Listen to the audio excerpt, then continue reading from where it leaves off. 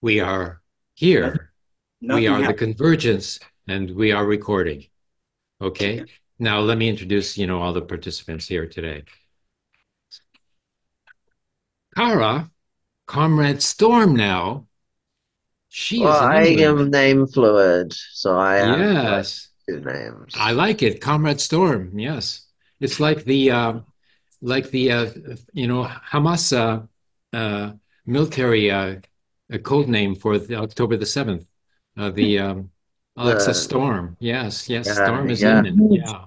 Okay. Reminds Um, me of storming the what's it? Winter Palace. Well, it comes from when I looked into what my name means. My favorite definition is the Cornish one, which is I didn't choose my spelling to be Cornish. I just kind of like the way the letter K looks at the start of the name. It's like kind of verbose, and I'm a bit of a verbose little shit. Your birth Um, name? no, my birth name's some awful crap, but Carter is my transition, as my actual name. But Storm come across when I was looking up other parts of its history, and I was like, oh, Carter is a famous Valkyrie from the Norse religion, the Norse canon. And she was known as the wild and stormy one, and I'm like, well, fuck damn, does that describe my ass? Pretty Yeah, cool, honestly. yeah. Okay. Andrew is from Tennessee. How do you say Tennessee properly? I'm sure I mispronounced it. How does a Oh, Tennessean say Tennessee? actually, I'm from Michigan originally and Oh, moved here when I was 11, but I Where? just call it Tennessee. Isn't that okay. like That's most people from Tennessee?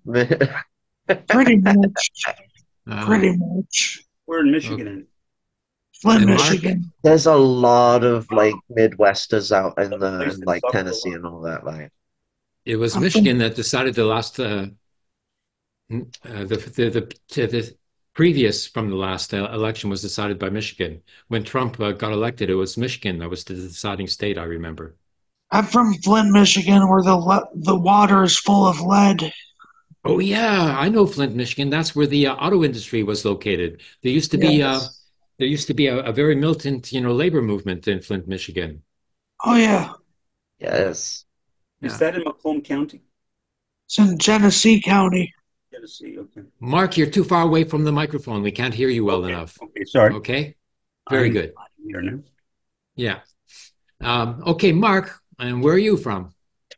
I was born in a hospital that no longer exists, Doctors Hospital in Manhattan. Okay, we know you came from your mother, but I mean, like, what geographical location are you Originally New York acquainted City. with? New York Well, City. I've Yes. lived all over the United States. Yeah. Okay. Me, same thing. I've lived in Toronto. I was raised in Toronto. Yeah, I made a lot of trouble in Ottawa, and I came to Montreal here to finish my doctorate. And I've lived in Nablus, Palestine as well. And I'm going back because Nablus I'm is best. Nablus is fabulous. Okay. I mean I I have that invite you all to come and situation. visit when we have a guest house there.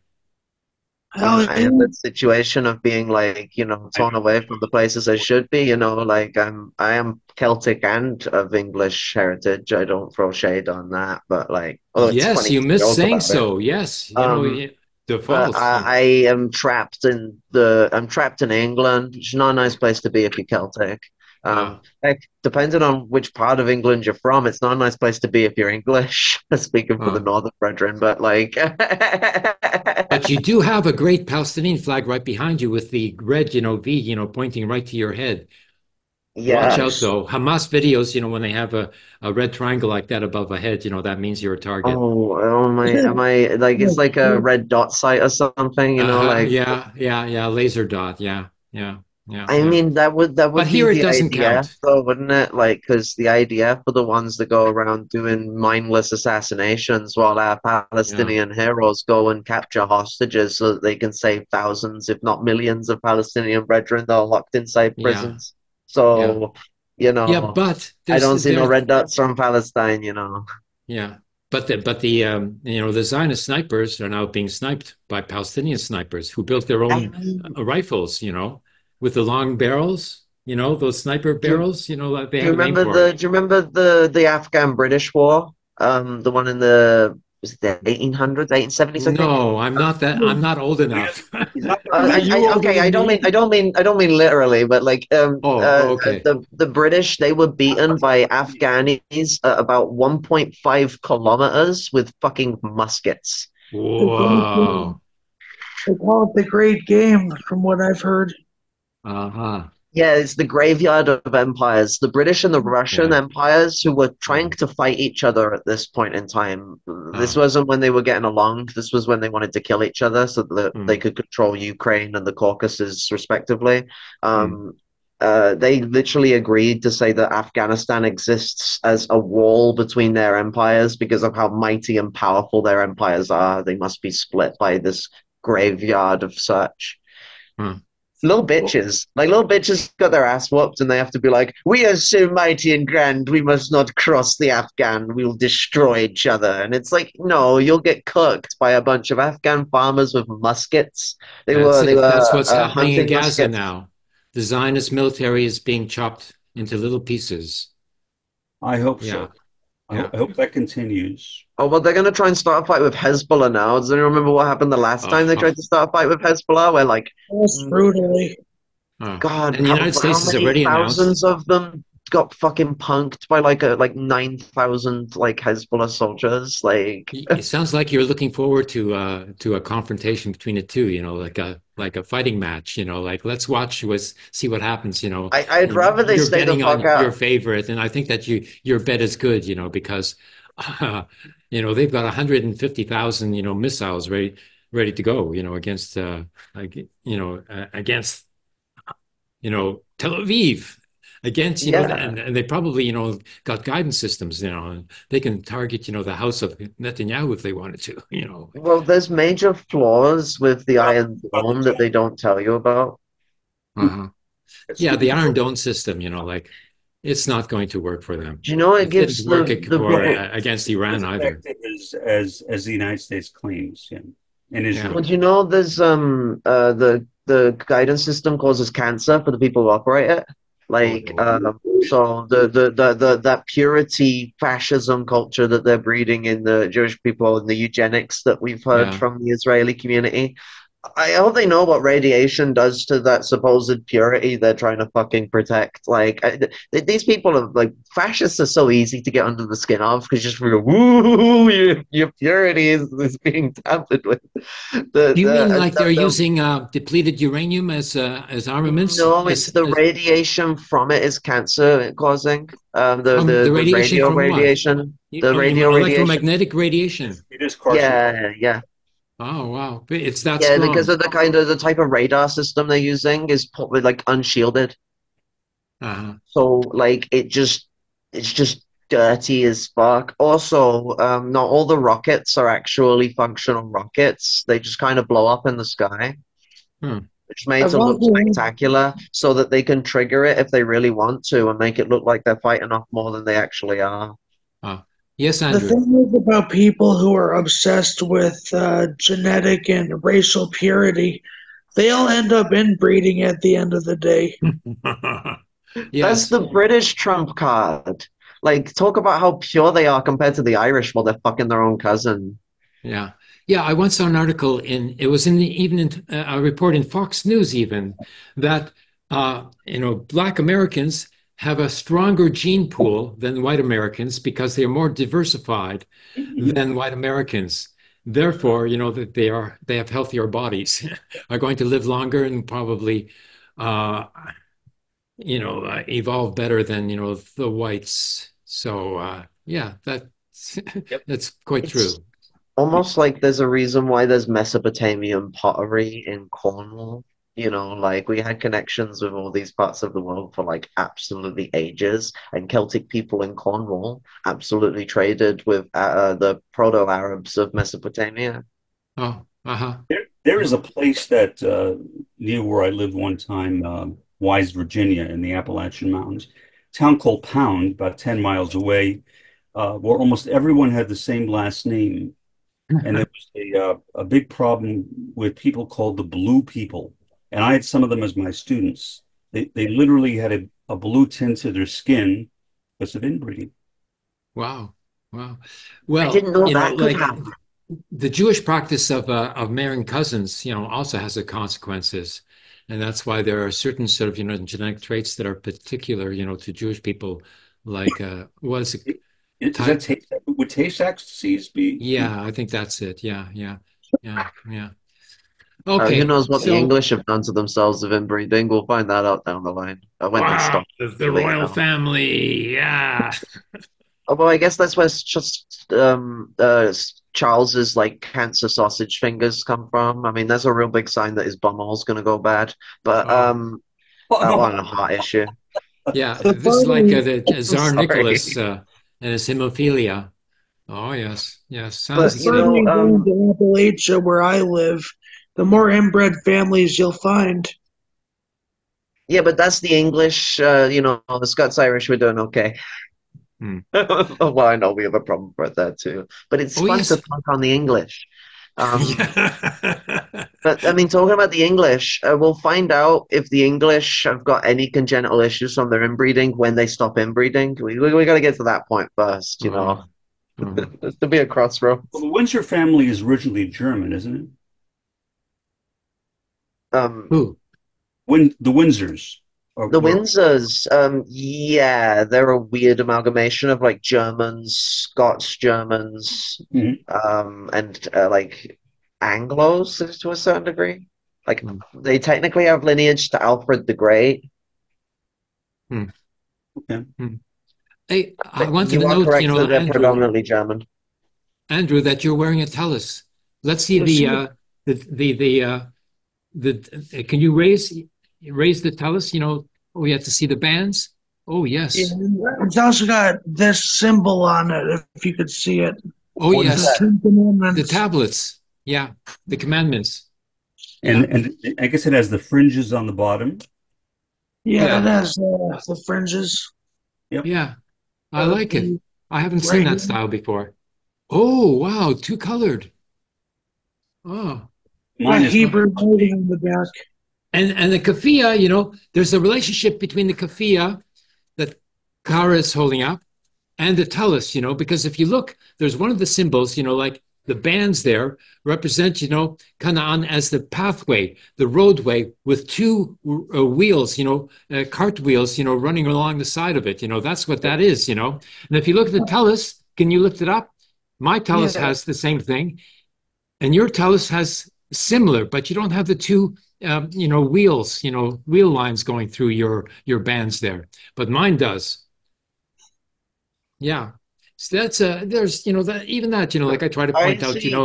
to some Zionists, I go to demonstrations in Palestine wearing a tallis, and one time we got stopped by the military and some settlers came down, and some of the settlers, they had tzitzis, they were wearing tzitzis, they were Orthodox religious. Yeah. So I said to them, look at my tallis here, you see this band, it's just like a tallis, isn't it? And they just stood and looked, they were afraid to say anything, and I said, this is my tallis, do you understand? And they just, and all of a sudden, like all their vicious brutal mentality was sort of wiped clean. They couldn't say Um, anything, they didn't know what to say, but they knew that I was right.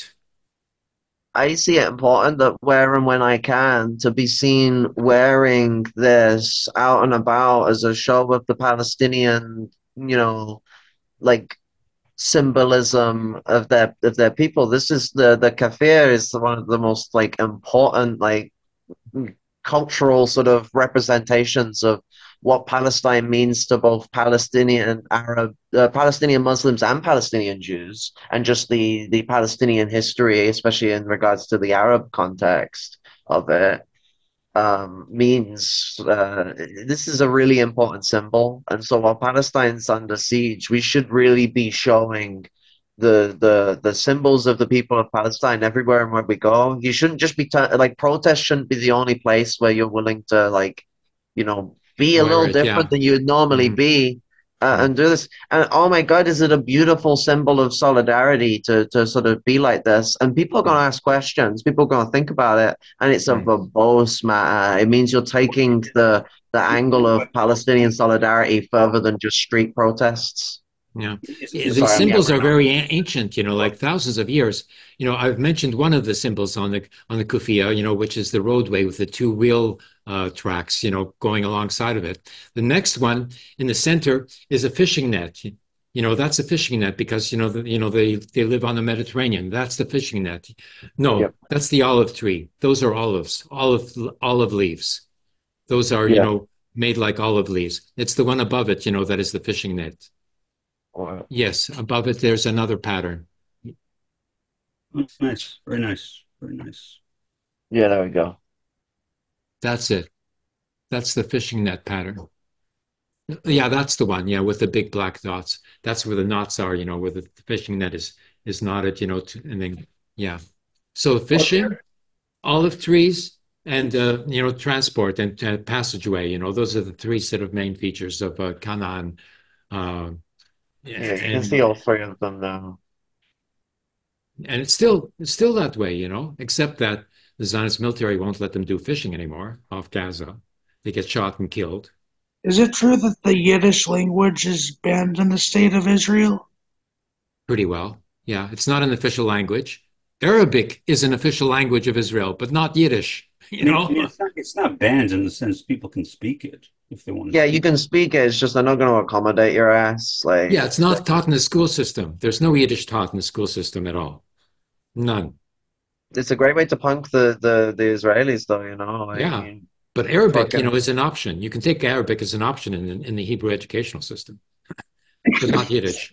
You gotta think like Yiddish was what helped the Jewish culture survive. It has that kind of air of importance to it and its history. As much as it's beautiful that Hebrew was restored, absolutely beautiful beyond belief, rejoice. But Yiddish is so goddamn important to the history of Jewish survival in regards to And more than that, culture. Yiddish is the working class language. The upper class didn't speak Yiddish, right? It was like our Exactly. secret code.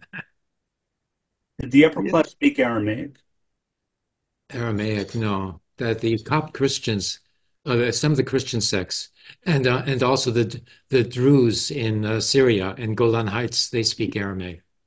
Yeah. Within the context of the Russian Empire, where my ancestors come from, it was illegal, I'm pretty sure of. To speak Yiddish? Yeah, wasn't it?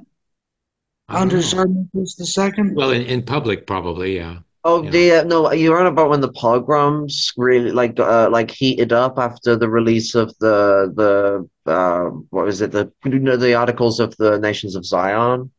Um, that Oh, that wow. did lead to a sort of banning of the Jewish language and culture. Essentially, it was Wow. the prototype for Nazi Germany.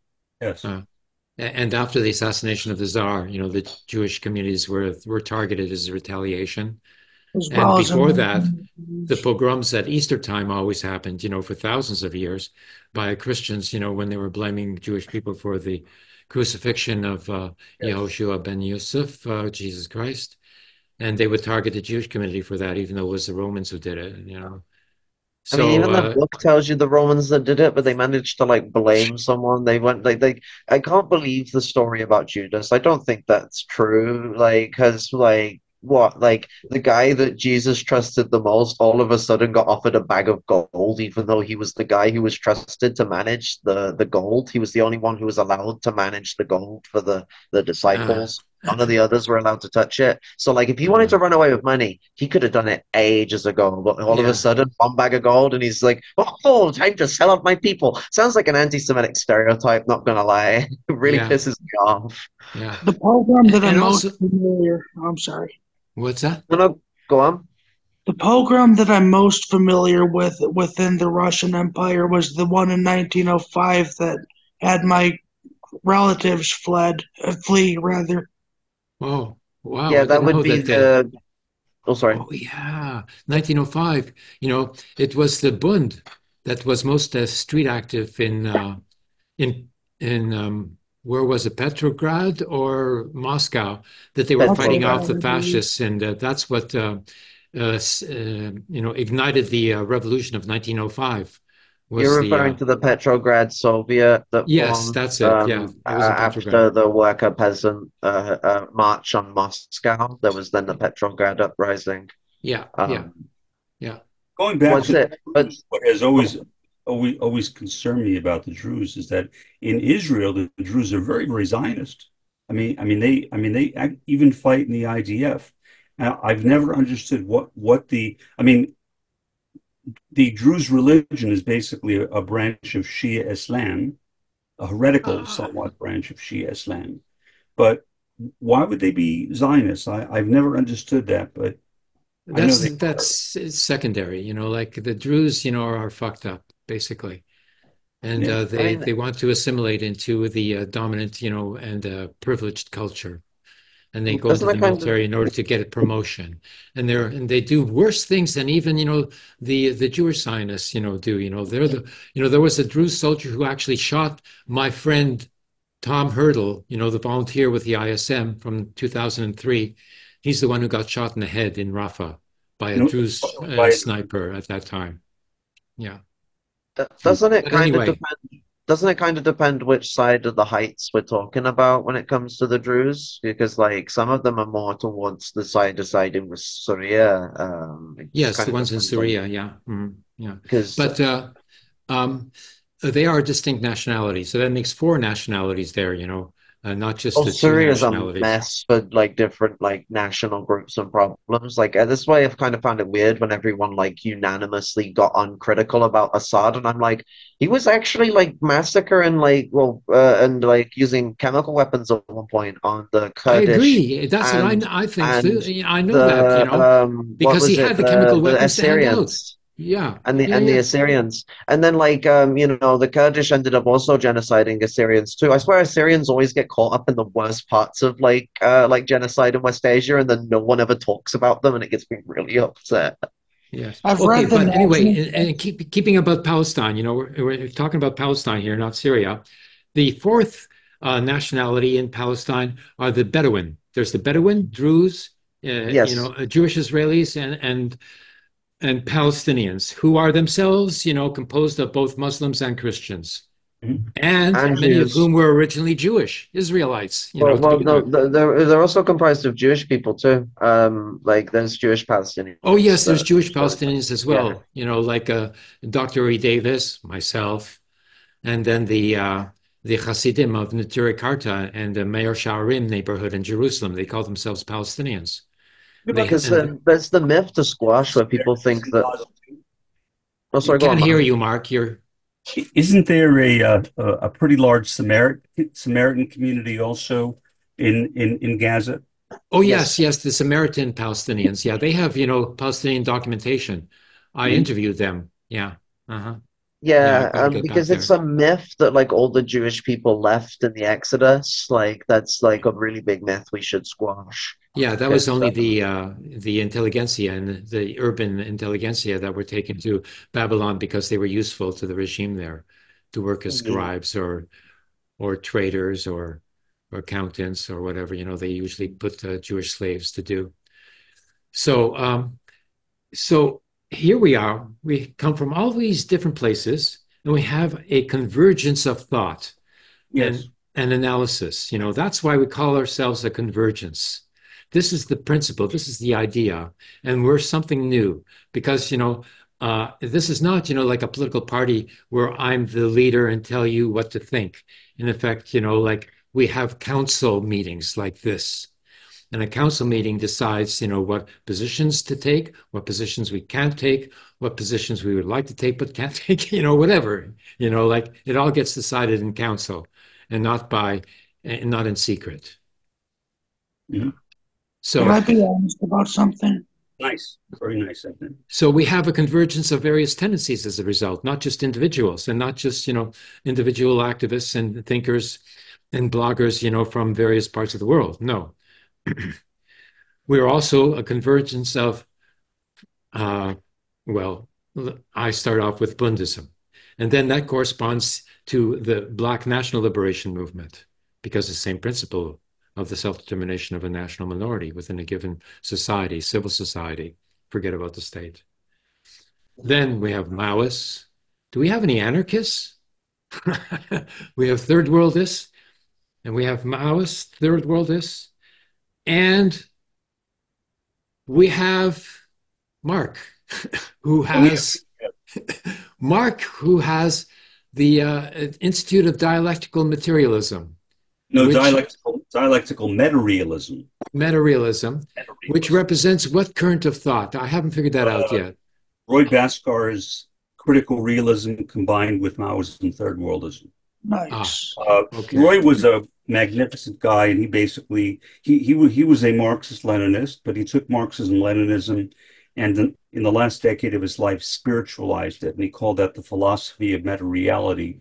The original philosophy was critical realism, so what I did is I took the second turn that Roy had, which was dialectical critical realism, and I combined it with the philosophy of meta-reality, and that's how I coined dialectical meta-realism. And it turned out that it's a pun on dialectical materialism, but that was unintentional. Yes, and you've done a number of lectures in like a academic course kind of a way. So you've got that archive, very good work. I presented it to my students before I retired, and I have a lot of podcast episodes on it as well.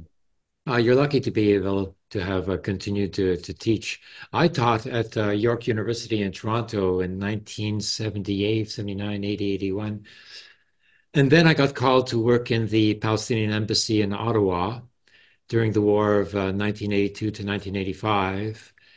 And then ever since then, whenever I applied, to teach again, I got no reply, none whatsoever, totally sort of, disappeared from reality as a result. You've done more than 10 men in your life, so who cares?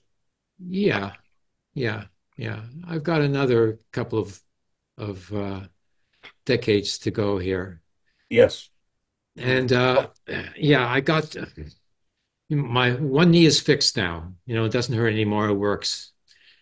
So that's taken care of. Now I've got the other knee to do, so I'm sure I'm going to be able to take care of that, as I have done the first, and then I'm going to be ready to go back to Nablus.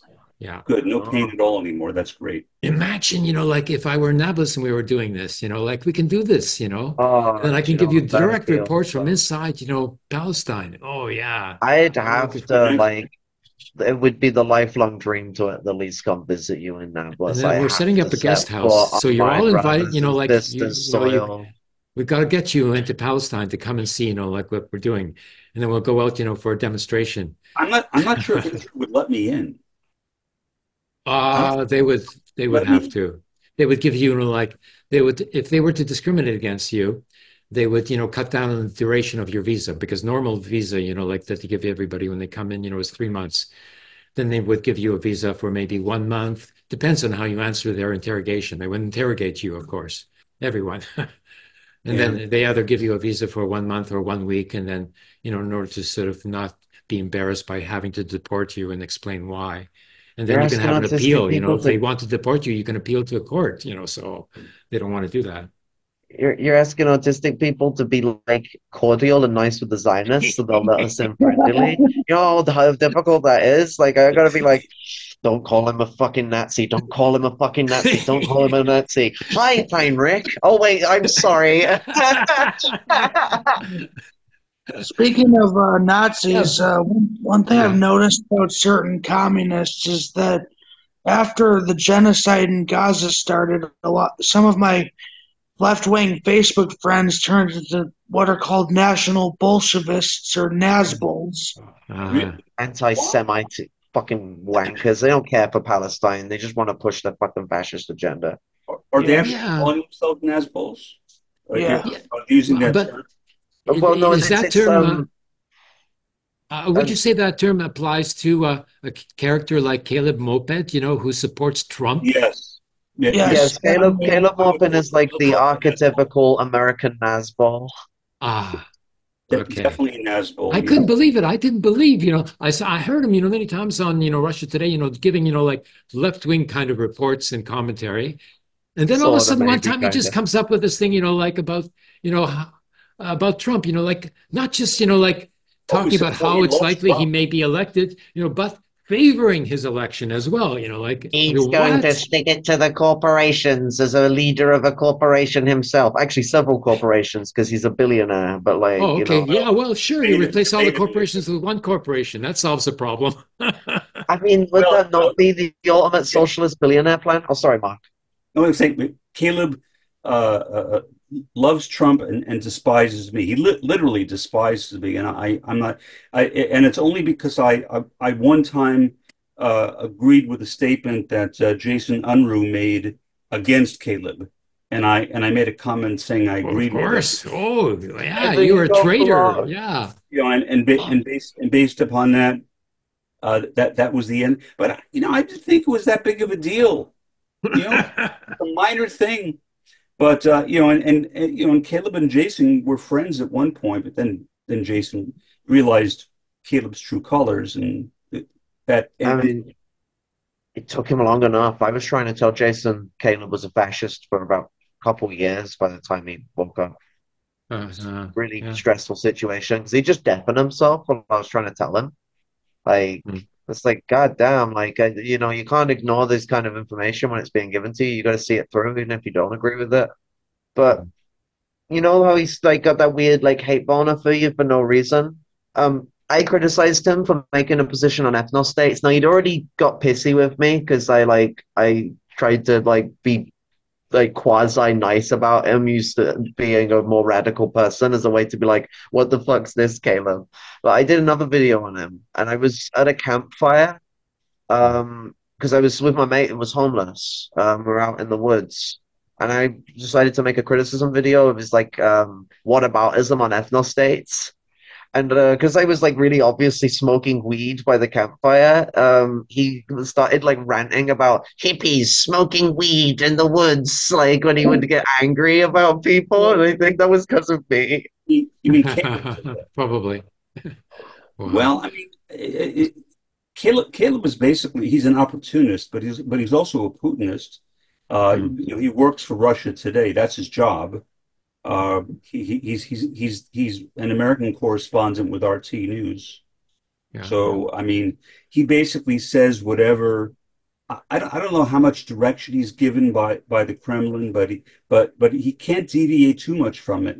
I would Uh, say that he chooses to be a sycophant, because I've yes, seen, like various journalists on Russia Today who are critical of even Putin, you know, and The thing but is that the they most and they popular. he Oh, doesn't. sorry. He doesn't do Caleb any does not. critical work whatsoever. Like I've seen, Russia Today journalists, at the beginning of the war in Ukraine, talked about the Russian invasion of Ukraine, you know, and they The use that thing type of is, terminology in a sort of a critical fashion, and yet, nothing happened to them. the thing is Definitely. though, is that what they do instead is they make the ones who are more pro-Russia more popular. So like people like Caleb, who is a sycophant, he's like really, really popular with the team. While people who are more critical, they kind of Hmm. shunned by the more like mainstay guys that are really like Russia first and don't think of Uh-huh. it any other way. Well, Yes, I but I mean, Sorry, they don't Andrew. get Oh, Andrew expelled. wanted to say I, something Like then. the point I'm making, to yeah. conclude is that Caleb, he could be critical, he could be more critical, but he chooses not to be. Oh, Well, I agree with you. Yeah. I think the reason why he's made that choice is because he basically has no educational background, no occupational background. I mean, Hmm. he's lucky that he got that job working for RT, but he Hmm. has no training, no experience working in anything else. What I mean, academic qualifications Um, does he have, if any? I would definitely define him guy from as Iowa. a right-wing opportunist. Yes. yeah. Yeah. He grew up in Iowa, moved to New York in search of the better life, and didn't know what he was going to do. And Hmm. then he kind of fell into this working with RT and developed his own institute. Then he got into trouble because of that of as Jason calls him Spanky the Tanky because he was hiring uh, these women who worked for his institute to spank him. What? He took Yeah, he took I'm not sure 6 months, a year leave of absence, and he totally shut down most of his social media. And then he came back, and he's pretty much doing the same thing, but he turns over control of the institute to other people because There's like 10 hours of videos worth of commentary on this guy about this scandal.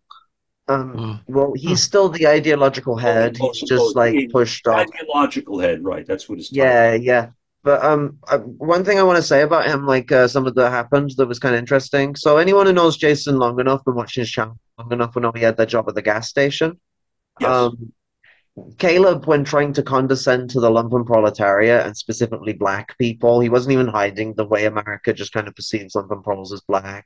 So I'm trying to push it as a petty bourgeois class as something that should be telling. He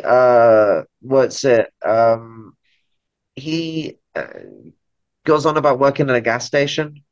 When another time when he was trying to flaunt how much of a working class person he was, all he could come up with to combat Fort Slime was a summer holiday of like a burger, like a sandwich shop. And so I'm like, why wouldn't he have mentioned this like rugged lower class area gas station that happened to have a lot of black people living in the area? Yeah, no. That's the way he put it. Why wouldn't he mention that? That is not his background. He comes from an all white community in Iowa. Exactly. So, like, why wouldn't he have mentioned that hard-working, lower-class area that he worked in, or like when he was like trying to flaunt with Fort Slime? But as soon as he's trying to like condescend to black people, he's like, "I've worked in your areas. I know what you lumpen proletarians are like." It's like, fuck, Caleb, take your Klansman hood off. You're on the internet. I'm from a lumpen proletarian background myself, and that's one reason I don't care much for Spanky the Tanky. Oh my God, he tried to tell me I don't know what my class is and tell me I'm just a proletarian. And I'm like, okay, lumpen proletarians are proletarians. No shit, it's in the fucking name. But like, a real trip. What about some other major personalities? Like, I have respect for Max Blumenthal.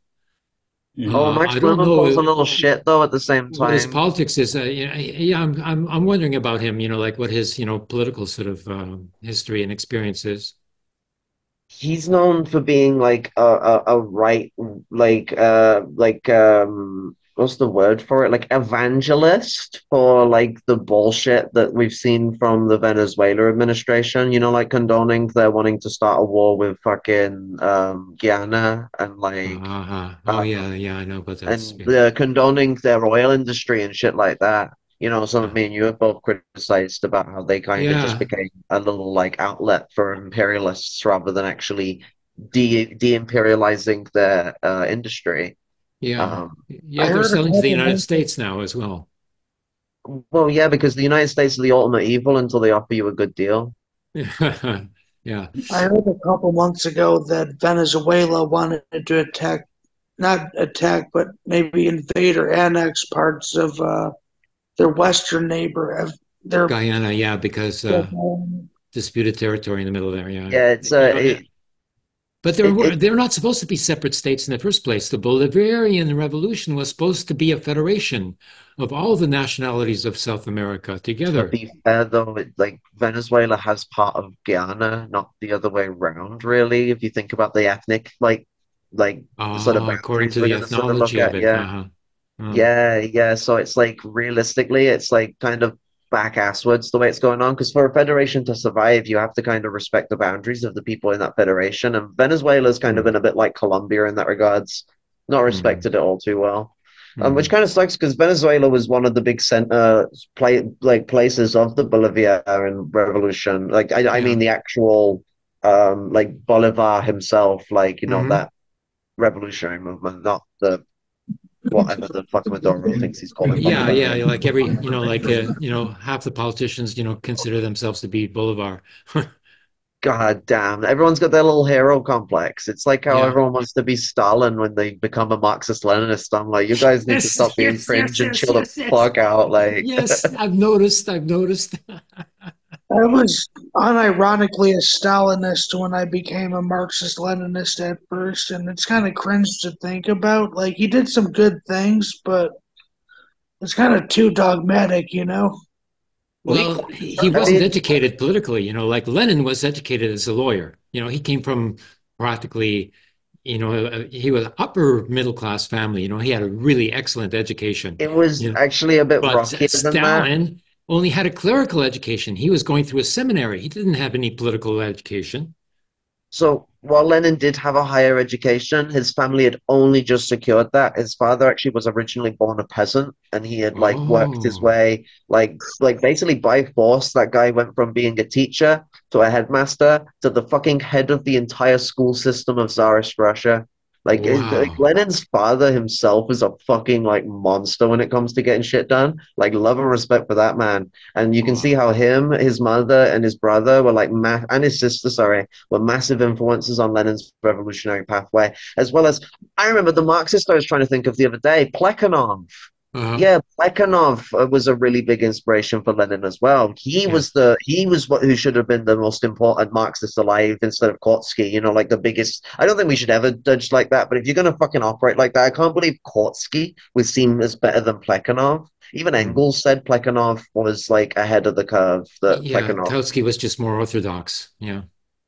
Yeah, and Orthodox Marxism was something Engels actually called revisionist, basically. Like they're the Mm. original revisionists because I differentiate. You have like traditional Marxism, which would just be like Marxism with no hyphenations, and Mm. then you have like Orthodox Marxism is that weird revisionist shit that like Marx was criticizing in Critique of the Gotha program and a few other stuff, where Yeah. it's like literally not even Marxism. It Uh, just acts like it's orthodox to the 1848 script, which yeah.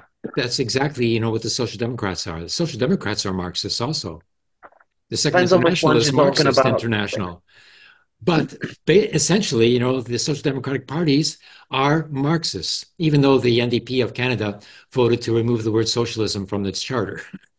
Yeah, there's new forms of social democracy that aren't that way Called either, though. himself a social What, democrat. Mark? We can't hear you. Oh, I'm sorry. Rosa Luxemburg, of course, called herself a social democrat, but that was in a much different time. These days, I mean, like there was a big split about 110 years ago between the Social Democrats and the Democratic Socialists. Social Democrats were basically capitalist revisionists, Yeah. and Democratic Socialists basically wanted to elect socialism without revolution. Although these Uh, days, Democratic Socialists support revolution, so it's kind of confusing. There was also the Second Party Congress of the RSDLP, which led to the Bolshevik-Menshevik split. no, it Um, was a Bolshevik Bundist split. Oh, really? was Yes, it started off. That's how it started off. But Kara had her hand up. So you have yeah. priority. Oh, sorry. I just wanted to ask about, can we get in a quote that will explain the whole social democratic conundrum quickly? It's not too long. Um, Well, social democracy had it's like any other name, and it's changed in its usage. Back during Red Rose's time, it was basically a reference to revolutionary socialism or communism. Then it was kind of it was abandoned that term, and it was picked up by basically some, I guess you could say, right wing democratic socialists who basically wanted to keep capitalism, uh, but make some reforms, kind of like New Deal. Okay, New, but let it, me interject here. Like paradoxical as it may seem, the Iskra group, of Lenin, the Leninists, were part of the Social Democratic Party of Russia. Mhm. Okay, and the Social Democratic Party of Russia was a federated party which included the Jewish Bund. Oh, okay. Then, in 1903, at the International Congress, when the Bolsheviks and the Mensheviks voted to expel the Bund, they will say that the Bund, quit. It's not true. The Bund put forward a motion calling for recognition as a Bund, and it was rejected, even though they should have had more votes because they had more members. It was rejected, and so they left, because their recognition was denied. Then the Russian Social Democratic Party split as well, in corresponding, to the International. And that's when the Communist Party started, after it split from the um, Bolsheviks. Sorry, after it split from the Bundists Yeah. in the Russian Social Democratic Party. Okay. what's it? Kara? So this quote actually explains a lot. If I just go on slightly for a bit, I'll be quick with it. Very good.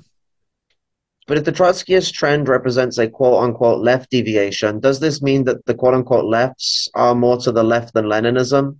No, it does not. Leninism is the most left, without quotation marks, trend in the world labor movement. We Leninists belong to the Second International, down to the outbreak of the imperialist war, as the extreme left group of the Social Democrats. We did not remain in the Second International, and we advocated a split in the Second International precisely because, being the extreme left group, we did not want to be in the same party as the petty bourgeois traitors to Marxism, the social pacifists and social chauvinists. It was these tactics and this ideology that subsequently became the basis of all the Bolshevik parties of the world. In our party, we Leninists are the sole lefts without quotation marks. Consequently, we Leninists are neither quote-unquote lefts nor rights in our own party. We are a party of Marxist-Leninists, and within our party, we combat not only those who we call openly opportunist deviators, but those who pretend to be quote-unquote lefter than Marxism, quote-unquote lefter than Leninism, and whom camouflage their right opportunist nature with high-sounding left phrases.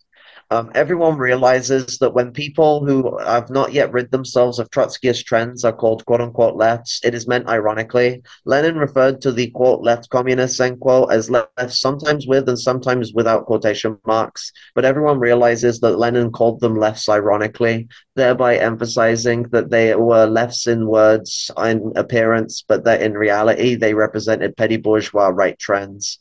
But what guarantees that the quote unquote lefts and the rights will not find each other again? Laughter.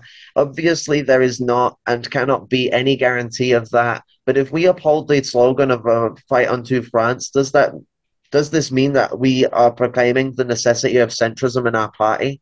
What does a fight on two fronts mean? Is this not centrism? You know, that is exactly what the Trotskyists depict matter. There are the lefts, that is we, the Trotskyists, the real Leninists. There are the rights, that is all the rest. And lastly, there are the centrists who vacillate between the lefts and rights. Can that be considered a correct view of our party? Obviously not. Only people who have become confused in all their concepts and who have long ago broken with Marxism can say that. It can be said only by people who fail to understand the difference in principle between the Social Democratic Party of the pre-war period, which was the party of a bloc of proletarian and petty bourgeois interests, and the Communist Party, which is the monolithic party of the revolutionary proletariat. Centrism must not be regarded as a spatial concept. The right say sitting on one side, the left, the quote-unquote lefts on the other, and the centrists in between. Right, centrism is a political concept. Its ideology is one of adaptation, of subordination of the interests of the proletariat to the interests of the petty bourgeoisie within one common party. This ideology is alien and abhorrent to Leninism. Centrism was a phenomenon that was natural in the Second International of the period before the war. There were rights, the majority, lefts without quotation marks, and centrists whose whole policy is embellishing the opportunism of the rights with left phrases and subordinating the lefts to the rights. Sorry, that was a long one, but you see it kind of goes through like a really big portion of it that shows that the Social Democrats... You didn't tell us where it came from. Where's that from? One second. I will say, just let me finish this thought, that the Social Democrats of today are actually still the continuation of the Social Democrats of yesterday, a unification of petty bourgeois and proletarian interests. This is from Stalin.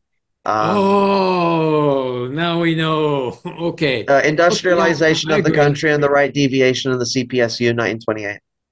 Yeah, I agree. Yeah. Well, come on, Mark. You got to stick with the microphone. Be microphone conscious. We need to glue it to you. Sorry, this mic is very sound sensitive, and it does that so it doesn't pick up background noise. Yeah. But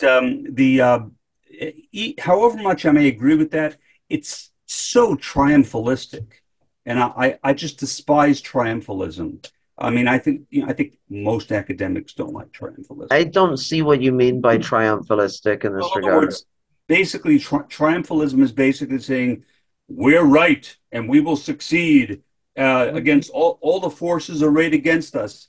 Yeah, all right, That's not maybe. what he's trying to say. He's trying to say that, like, as the Marxist-Leninists, we are the left, and to be principled Marxist-Leninists, we must be the most left I agree because the with most that. I left just is the like the most way you progressive put it. point But I like what forward. he says.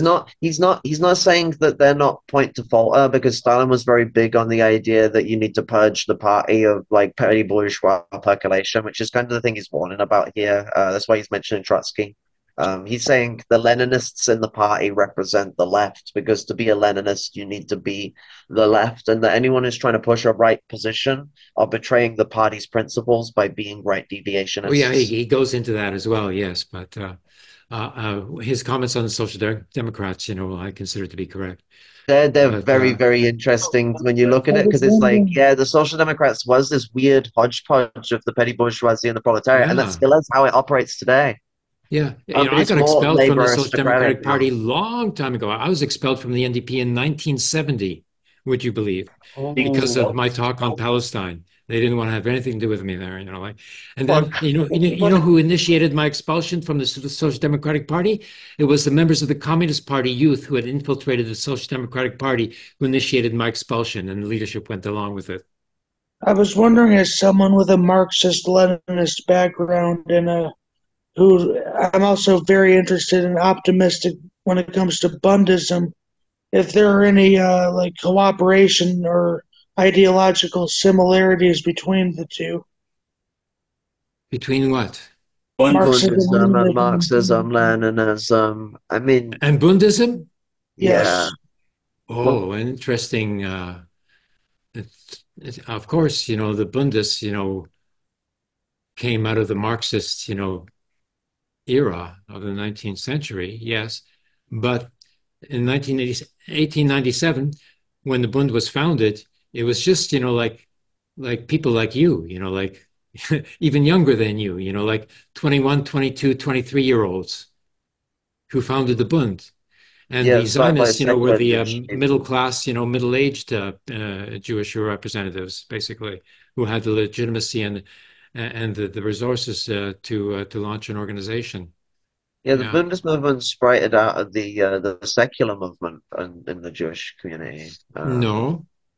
Uh, Well, it had ties to what it. It depends just, what you call secular. Like they're from the intelligentsia. I mean, within the context of Judaism itself, I don't mean sort of generally secular. I mean, Okay, sort of like they weren't the, Hasidim. Yeah, they weren't Hasidim. Yeah, yeah, like, yeah, we're not getting into Hellenism at this point. yeah. Well, the Buddhist itself was My saying, grandfather was a Hasid. Oh, wait, well, what are you saying, Mark? what dynasty? What Oh, I dynasty? was thinking of like, What I was dyna thinking, what dynasty was your grandfather in? Do you know? oh, sorry. Oh, my Yeah, yeah, grandfather. yeah. Yeah. What do you mean dynasty? Or you Well, mean what sect? like Lubavitcher, Breslov. The No, Breslov no, no, no, dynasty. no, no, no, no, no. He wasn't a Galician. No, no. He lived in a shtetl called Breslau, just outside of Lublin in southern Poland. That was I sometimes know part of where Ukraine, Breslau is. sometimes part of the Romania. You know, so that village doesn't exist anymore. I tried to find it on Google Maps, but it's gone forever. Uh, And there was a big center point of Nazi like experimental operations. Breslau was. They were doing a lot of crazy shit under the ground with like experimental weapons and using Jewish slaves to do so, of course. oh, wait a second. Uh,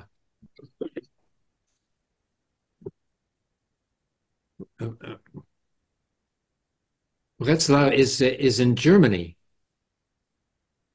No, this is in Poland. They renamed it into Breslau when they took over it. Uh, uh-huh. Um, Okay. Well, a lot of people who follow it now, Oh, they sorry. modified the pronunciation to Bratslav. Bratslav. See, Yes. yeah, Oh, because what has that oh, would be more yes. in line with how you would pronounce that kind of place in Polish as well, anyway, just because of the Yeah. way And sometimes it's Polish is pronounced delivered. Watzlau. Yeah. That's in Germany. That's in Western Germany. That's where my parents were in a refugee camp in You're on Wetzlar. about a different place. Sorry, I'm I'm getting talking about confused. Bialki. Bialki is the name of the shtetl. I mix it up with the refugee camp name. Okay, no, I'm thinking of like West Poland. Uh, No, I thought you were Białki was the little village that my I can't remember what grandfather. its Polish name is because Breslau was what it was called when the Nazis took over it. I can't think of Ye- the Polish name. Ah, By uh-huh. by dynasty, I'm using a translation of the Hebrew word shoshelet. Ah, If that rings any bells. That's the No. original Hebrew word that's translated dynasty. Uh, Shoshelet. so but the question of triumphalism, I wanted to comment upon that, because you're criticizing the triumphalism Yeah. of Stalin's remarks. I understand that, and there's always, these political reports that end up with, the wonderful conclusion that we're on Yeah. the right path and we will win, et cetera, and we just have to keep on doing the same thing oh, and everything Gramsci will actually be has a okay. criticism of that. Okay, now this triumphalism, is obviously demagogic and didn't work and is this, obviates the need for discussion and debate and disagreement. So it's fundamentally flawed as a methodology and it's bound to fail. But, but I feel triumphalist about the Bund, like in its fight, with Zionism. Even though Zionism is so strong and everything, I feel like the Bund is going to carry out a Jewish revolution and overthrow the Zionist regime, both I inside hope so. Palestine and here and everywhere. Yes, Kara. This is really short from Gramsci, and I think you'll really like this one, Mark. Um, The Yes. determinist fatalist element has been an immediate ideological quote unquote aroma of the philosophy of praxis, a form of religion and a stimulant, but like a drug, necessitated and historically justified by the quote unquote subordinate character of certain social strata, which one does not have the initiative in the struggle, and the struggle itself is ultimately identified um, with a series of defeats. Mechanical determinism becomes a formidable power of moral resistance, of cohesion, and of patient and obstinate perseverance. Quote, I am defeated for the moment, but the nature of things on my side is on my side in the long run, end quote, etc. Real will is disguised as an act of faith, and sure rationality of history, a primitive and empirical form of impassioned finalism, which appears as a substitute for the predestination, providence, etc., of the of the confessional religions. We must insist on the fact that even in such cases, there exists in reality a strong active will. We must stress the fact that fatalism has only been a cover by the weak for an active and real will. This is why it is always necessary to show the futility of mechanical determinism, which, explicable as a naive philosophy of the masses, becomes a cause of passivity, of imbecilic self-sufficiency, which it is made into a reflexive and coherent philosophy Almost on sounds the like part of Nietzsche. the intellectuals. End quote. Aha. Yeah, yeah. Doesn't Nietzsche and the essence, the the true essential nature will. of the will. Yeah, Yeah. will as the determinant, the historical determinant. Yeah. And I must clarify with Gramsci, when he mentions intellectuals, he doesn't mean like highfalutin in any sense. He's being coy when he talks shit on intellectuals. He a Mm. lot of the time,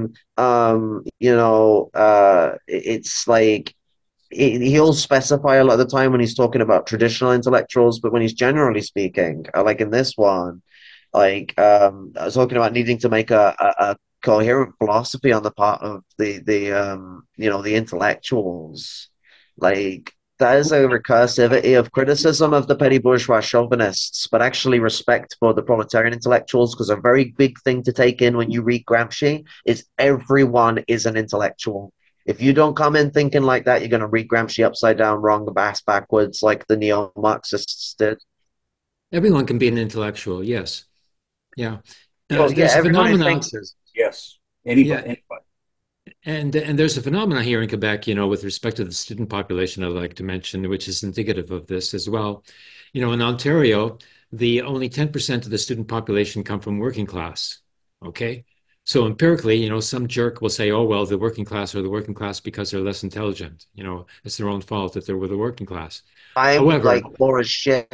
yeah, here in Quebec, where the tuition fees are much lower, aha, the percentage of the working class amongst the student body is 20%, twice as much as Ontario, because the tuitions fees, are about half of what they are in Ontario. You So see that in the Scotland? direct correspondence, like in terms of accessibility. Yeah.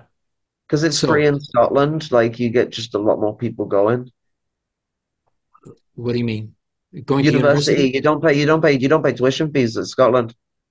Yeah, yeah, that's right. So many countries, don't have tuition fees. In Yeah, Algeria, yeah. Like my England roommate has tells me tuition that they fees even though. pay students to go to university. They pay them a Tuition student fees, stipend. Yes, Andrew. tuition fees are very high here in America, but one book in particular, I will say that had a huge influence on my political ideology is this Stalin, The Collected Works, Volume 1 by Iskra Books. Ah, huh. Yeah. Yeah. It includes books from 1902 to 1906. The Oh, one part that Can we interesting. all Most just not interesting have period. tuition is New York State. In New York State, you can get a bachelor's degree with no tuition if you're a New York State resident. Oh, really? Yeah, it's the only Wow. state that has that. It's basically picking up where California left. It used to be true you could do that in California, but that ended about 30 years ago. But now you can do that in New York State. Free Wow. tuition for a bachelor's degree for Uh-huh. all New York State residents. Well, I think that both Andrew and Kara are examples of how individuals can be intellectuals, without having to or having access to a university, If because someone you asked me can, if I was private schooled, and I'm like, no, I was street schooled. yeah. It was that brother I was going out for a meal with because he comes from a more upper middle class background. He's like in politics and stuff. And he was like, yo, are you private school? Because you know like way too much about like history and culture and like fucking politics for someone who's 25. And I'm like, no, it's just what I do. Like, Yeah, you but study yourself, you teach yourself. Yeah, you have the I've been will. I've been studying the way the world works around me ever since I was young. Because fuck me, like you go for enough car rides, you're gonna want to think about all those things you're seeing outside the window and how they're functioning. You go for enough walks, you hear enough conversations, and you just build up from there. It's that kind of constant Mm, amalgamation and how do these things work? Yes, but What is the you phenomena associated autodidact with them? in order to mm. adapt, which is No, yeah, none in the mark. You have to start over again, and you have to speak into the no, I said microphone. that's like saying that, which I think is correct, that you're an autodidact.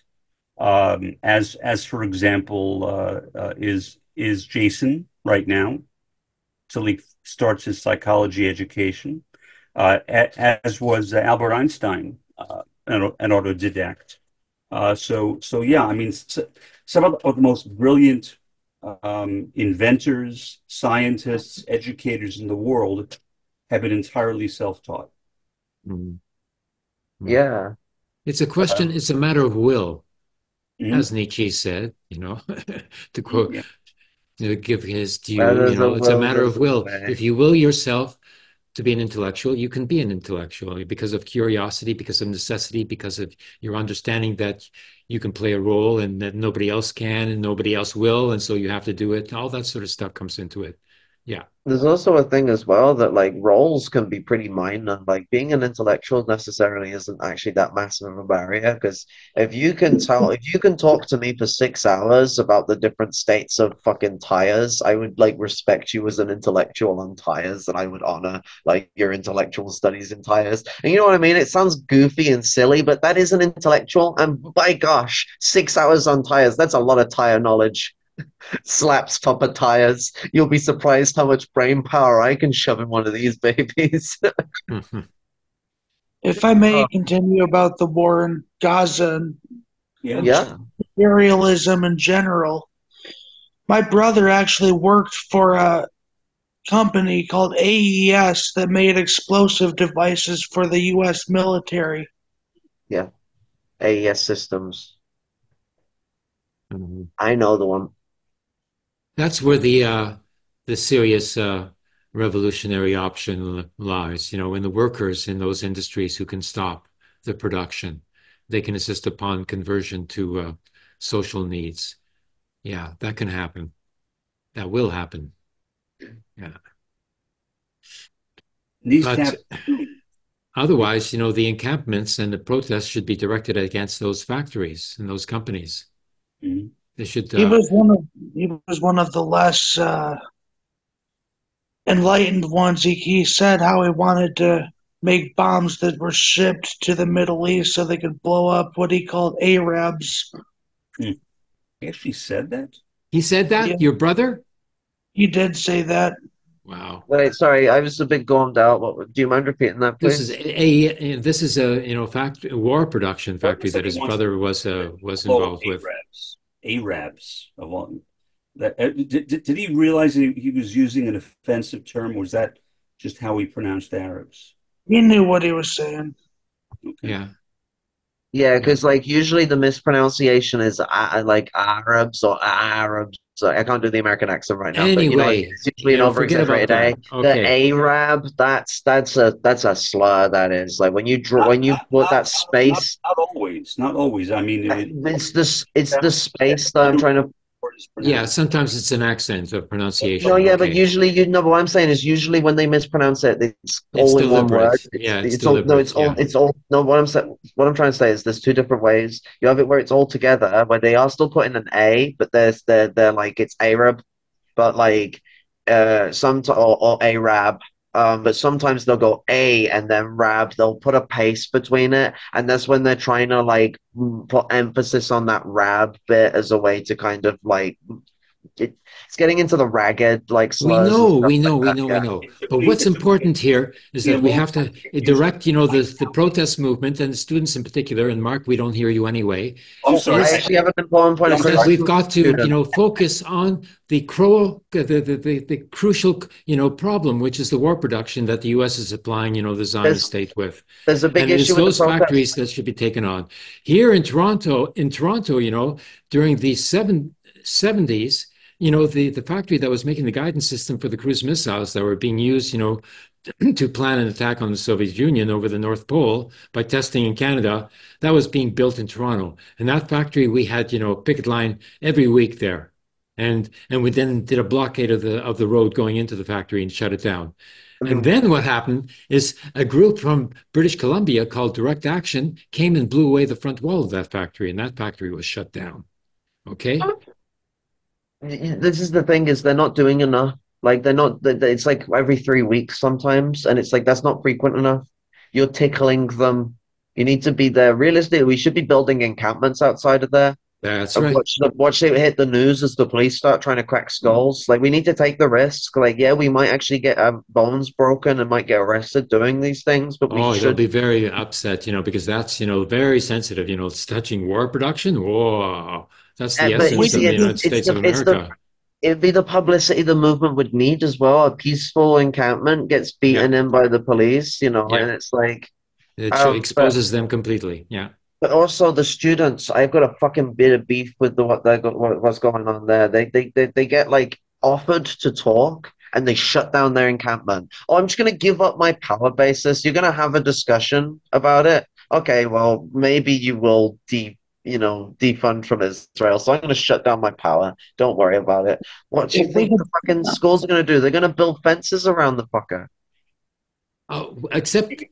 except when actually my university, Université de Québec à Montréal, the 60s Québécois university that was founded, which is the only university's the political science department that will allow me to do a thesis, from the whole country, and all of North America is the only place that will allow me to do the thesis it's because they're it's a the one good revolutionary university. university in North America. Trademark. So, the encampment there, the student encampment, won their demands. The University Administrative Council voted unanimously to support BDS. Okay.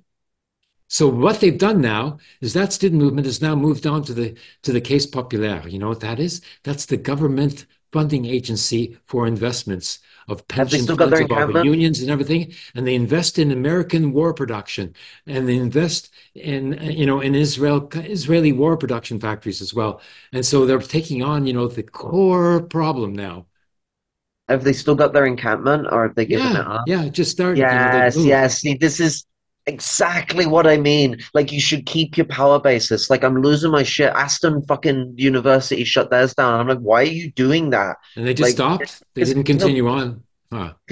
even if they're gonna divest, that's not the end of it. We've got a whole Palestine to liberate. Like, these Yeah. encampments should keep going on until the whole of the British institutions have qualms to it, because they Every should be chain institution, every linking. single institution, yeah. But is that going to work? Is that literal? Is that really going to work? To If you? you Together chain with link the it all resistance, together, yeah. if Together you with the chain link it, Palestinian resistance, together with the Jewish revolution, yes, just to that say would as well, work. if you chain link it all together, Yeah. as well with I like mean, workers' strikes, Yes. as well with I workers, And the Marine workers as blockade, refusing to load yeah, but Israeli ships. I And mean, with Yemen, yeah. yeah, but I mean, considering, I mean, Israel being supported by the most powerful military in the world, financed by the wealthiest country in the world. So, I mean, would the United States and Israel pay attention to a few encampments? I hope so, but that's well, I was trying to say more than just a few encampments. Like, what I was trying to say was that you chain link these encampments together, and then you also chain link them to proletarian worker struggle. There's already people saying that we need a national strike in the UK right now. So we Mm, amplify on that, and mm. part of the national strike is to drop the 8 billion funding that's been put forward for Israel and Ukraine. So Yes, yeah, this yeah, could be taken over by the Palestinian radicals and turn it into not only just that, but an absolute divestment, and like yeah. push it like to the nth degree. We could push for divestment from Sudan as well. Why do we need to stop with Palestine? Because this is No, the thing: is people are stopping early with Palestine, and it's like, whoa, we got a lot of struggle. We ain't going back to brunch yet, kiddos. Like, yeah, this is the petty bourgeoisie leading the struggle again. The student movements, people need to stop framing students as just being proletarians to the professors. If the professors are bourgeois, the students are fucking petty bourgeois. It's not like fucking high school. That makes more sense in high school, that you're dealing with like a petty bourgeois, like, even though the teacher's actually more a labor aristocrat with the fuck all they're getting paid, but yeah, the actual social class dynamic within the confines of the school as a yeah. social structure, they have a petty bourgeois relationship to the proletarian students. In university, it is a lot more adjacent to the professor than like directly underneath them. So there's a relationship we have to understand of the difference between the lower and upper petty bourgeoisie. And why it's Mm. important that we organize with the lower petty bourgeoisie, especially students, do get fucked over a lot, but we also have to Oh, understand you're that, calling students lower petty bourgeoisie? No, no, I well, call them I mean, unpaid workers. I mean, at the end of the day, if you're not, if you're, one Mark, your second, microphone. one second, I'll if you're, forget it. But to give Kara the chance to conclude. I just want to say, if you're not working a job or you're also in university, then you definitely come from a background that's affording you a petty bourgeois existence. And like, a lot of people that come from that working class background don't tend to actually get up in the upper class, and if they do, that's where they're Oh, going. So university does project people to the petty bourgeoisie, and that's kind of its job. But sorry, Mark, you yes, had an idea? but students as such, are not at that time, that they are students, part of the bourgeoisie, even though they Well, come from the petty they're part. No, bourgeoisie. well, the lower petty bourgeoisie isn't the bourgeoisie. Like, that's what I No, mean no, by no, I'm lower. talking petty Like, bourgeois, like I'm no, just but the talking about lower the petty class bourgeois character of the shares students. relations with the labor aristocracy and the proletariat. Like, because the petty bourgeoisie is an intermediary class, so it's a Yes, mess amalgamation of different things. well, coming from and going to are two other things, but the state of being a student is a state in and of itself, that is not. Yes, but most students are petty bourgeois. I mean, There we're is just some, Yes, talking they come about. from petty bourgeois and they have a petty bourgeois character, yes, but I'm talking about the category of student. No, but there is like a their point I'd like existence, to it's make. like, so if a capitalist goes into education, do they become proletarian? What? But students How would don't that? are not capitalists. They are No, no, no. But a petty children bourgeois of person, capitalists. no, That's all. but a petty bourgeois person. But you are defined by the characteristics of where you come from. Like But not.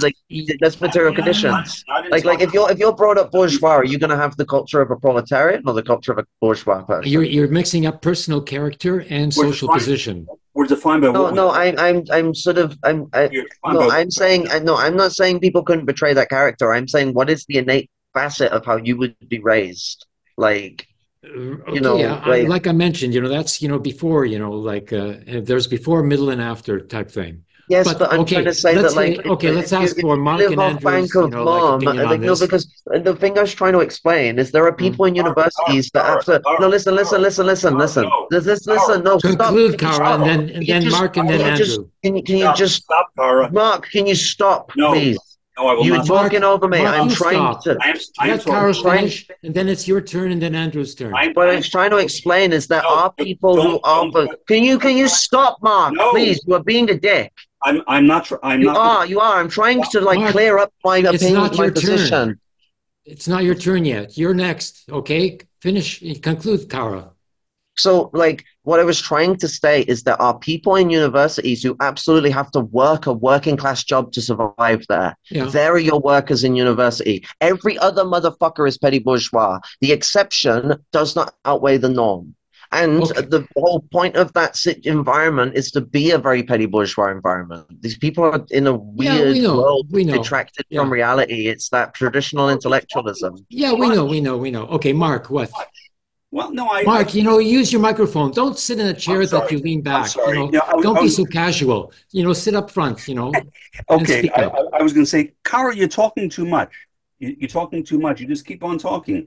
We're having a fucking discussion. Sometimes people want to respond to an idea. Okay, so but talk about the topic, Mark. What you have something to say about the character of students or not? No. Okay, Andrew, what do you have to say? Andrew, stop drinking. Yeah. Sorry.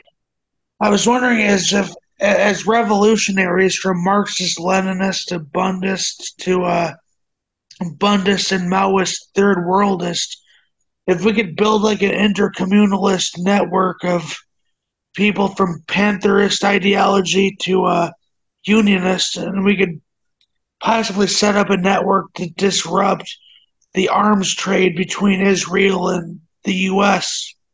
Yeah. Well, that's where we have to go. That's the crucial problem. Yeah. And I think that the convergence shows how you can work in the united front, despite, personal conflicts. But, like this is the way to go, a united front strategy, and that's a long time, working class strategy that has existed, since ages. But the political parties haven't learned as much. But in France right now, they have what they call the Second Front Populaire against, the rising, right-wing fascist, RN, Rassemblement National. And the latest polls indicate that they have like 37% support in the population, which is more than what, the party of Macron, the president, has at this time. So it's serious. But they don't say, like how much support the left has. No, they just talk about, the rising support of the right in the European elections, the rising support of the right in France. They'll talk about, they'll give publicity for the right wing, in every country that they can. Long. But they never talk about Mélenchon. They never talk about the Second Front Populaire. No. That doesn't make the news there. Huh. And it'll